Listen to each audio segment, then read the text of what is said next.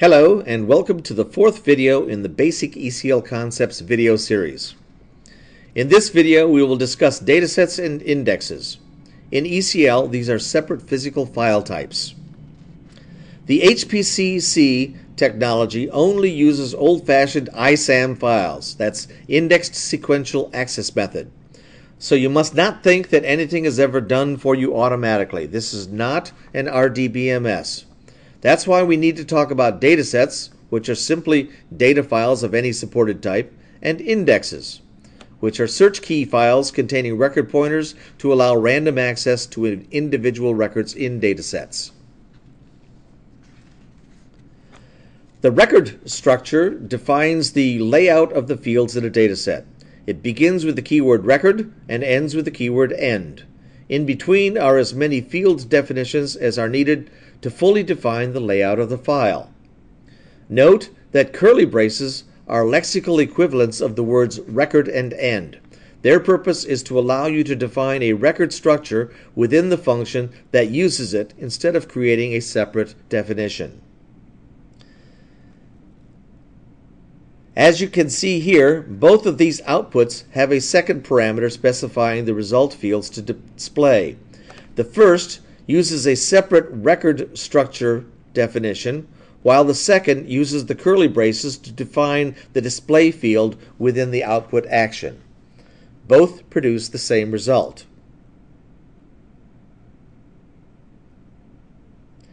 Simply specify the data type and the name of each field in the file. The order of the fields must be the same order as contained in the dataset. The dataset declaration defines a data file for use in your subsequent ECL code. Data files are either created in the HPCC environment by using the output action to write data to disk, or have been sprayed in from the outside world. The first parameter to dataset is always a string constant that contains the logical file name, as it is known to the HPCC's Distributed File Utility, the DFU. All datasets in an HPCC are distributed, with a single physical part on each node, but all the physical parts together comprise a single logical file. It is the DFU's job to keep track of where all the data resides. Your job is to work with the single logical file no matter how many physical parts it has. The second parameter to dataset is the field layout, usually defined in a separate record structure, but it may also be defined inline. The keywords flat, CSV, and XML specify the type of data file. Flat, or its synonym Thor, specifies a flat file format. This usually means fixed width records, but variable length records are also supported. CSV specifies a delimited file format. CSV, of course, means comma-separated values, but ECL does support any kind of field and record delimiters for this file type. XML specifies an XML data file.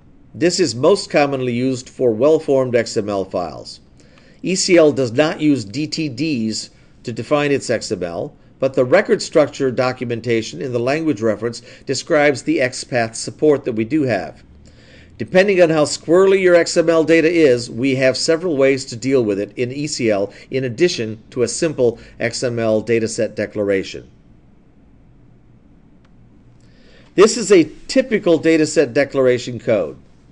A record structure defining the layout of the fields, and a dataset declaration provided the name for your ECL code to use to work with the data in the file. As you can see in this example code, the file name string contains a leading tilde. We'll discuss what that means in a couple more slides. One other type of dataset declaration is worth bringing to your attention. This is an inline dataset. The first parameter is a set. Notice the square brackets that delimit an ECL set of records. Notice the curly braces around each set element. Curly braces mean record and end. The second parameter names the record structure that defines the field layout. Inline datasets are used throughout the ECL documentation to provide fully functional example code.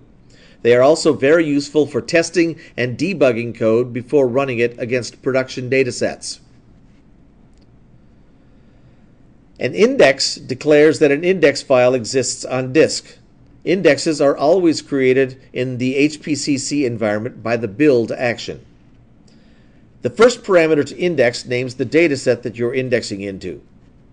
The second parameter is the field layout of the index. The leading fields are always the search terms that will be used to identify the specific records to retrieve from the base dataset.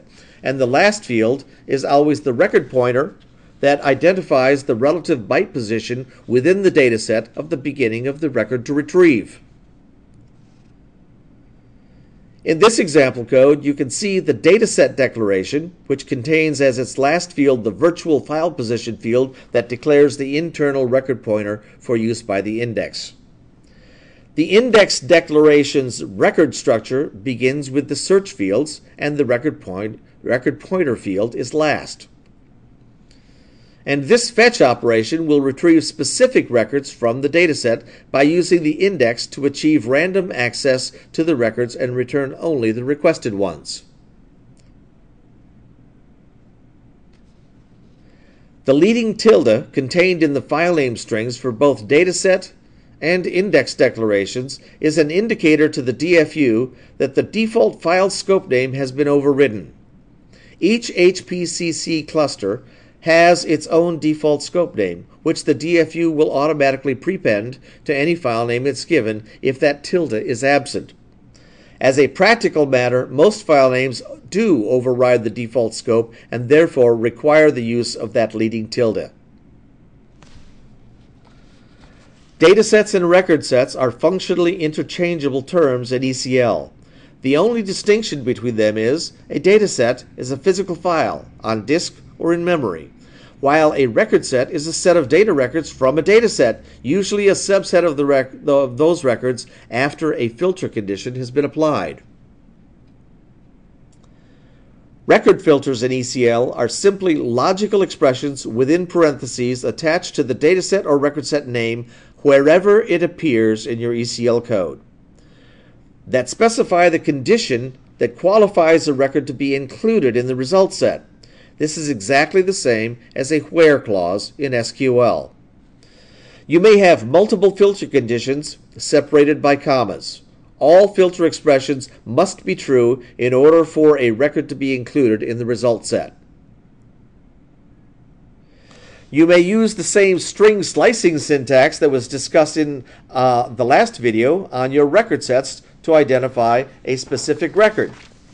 And you can combine this with the standard dataset.field syntax to address a specific field from a specific record. Okay, let's briefly restate the things we've just gone over. 1. A record structure defines the field layout of a file. 2. A dataset declaration defines the reference to a data file in your ECL code. 3. An index declaration defines an ISAM index into your data files to allow random access to records. 4. Datasets and record sets are functionally equivalent. 5. Record filters in ECL are the same as SQL where clauses. This concludes this video. Thank you.